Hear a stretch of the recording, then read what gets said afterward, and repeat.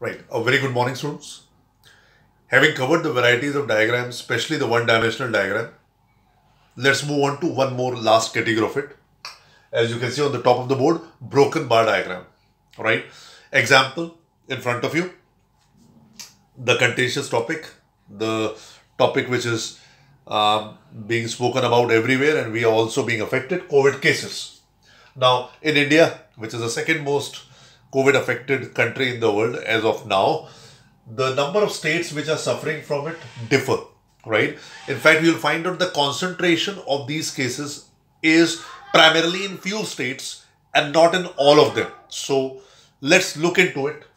MP, the first one, Bihar, another one, Maharashtra, third, and UP, the fourth, taken into account. But if you see the difference in it, Maharashtra is leaps and bounds ahead in comparison to the other three states, which speaks a little bit of a sorry state of that particular state which is suffering from so many cases. The cases are expressed in thousands, clear? So, huge number of cases in comparison to other state. And having said that, students, it is only a statistical exemplified numbers. The actual numbers are far greater as such. Any which way, let's look into it.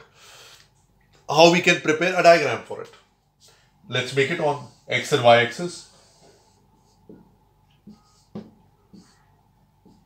On x axis, we can take the states for consideration, which is the first one, MP, followed by Bihar, followed by Maharashtra, and last but not the least is the state which has given maximum prime ministers, UP. Let's move ahead. Now, MP, for that we have to take the scale first. Let me take the scale of 50,000 for 1 centimeter. The scale 150, and I am taking just for the sake of taking 200 as such. Otherwise, I could have reduced it to 150 also. So, what is the scale? 1 centimeter is equals to 50,000 in terms of cases as such. So, let's pick it up. MP. Let's make a rectangle from it. 100 is the size. So, the rectangle will be this much tall to start with.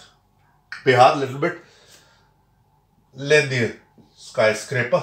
So, this much is the height of this building, we can say.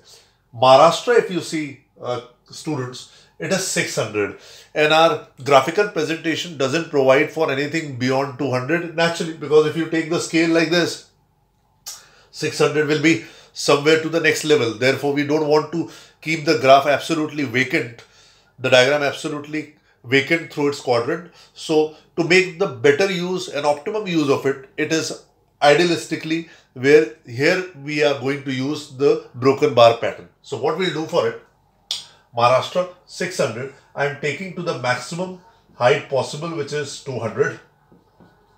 That doesn't mean its height is 200 or size is 200. I'll break it and prepare another small rectangle representing the broken bar, and now its value will be what is given as 600 as the answer projects. Am I clear? So, Maharashtra, by breaking the bar, we are representing 600. Come to the last one, UP 150. The last of the states, no need to break the bar because we have enough of the presentation scope. So, bottom line is, students, when it is to be used conditionally, not every time.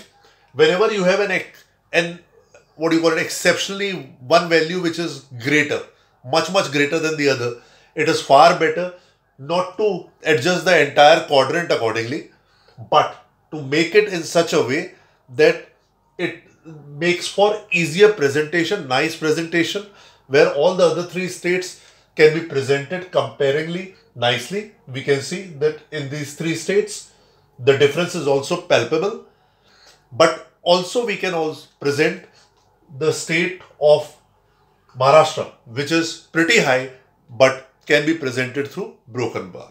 Am I clear? I hope all of you understood it. Broken bar diagram. Thank you.